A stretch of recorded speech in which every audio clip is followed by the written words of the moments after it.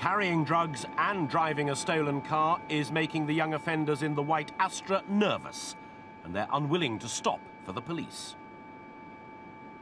As they run a red light on Oxford's Blackbird Leys estate, they're aware that the Chiltern Air Support Unit are following them from above. They decide to take a shortcut. Not bothering to stick to the roads, they drive over the pavement and across the grass in an attempt to escape capture.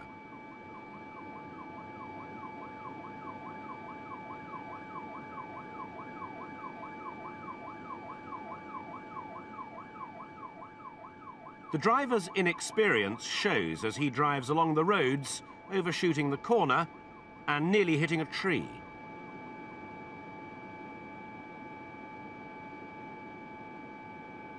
The youngsters are quick to run, but it's a pointless exercise, as the helicopter crew above are tracking their every move.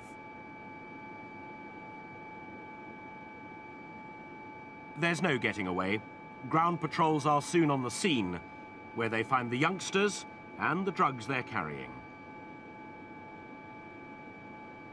The driver was sentenced to 80 hours community service and got a 12-month supervision order.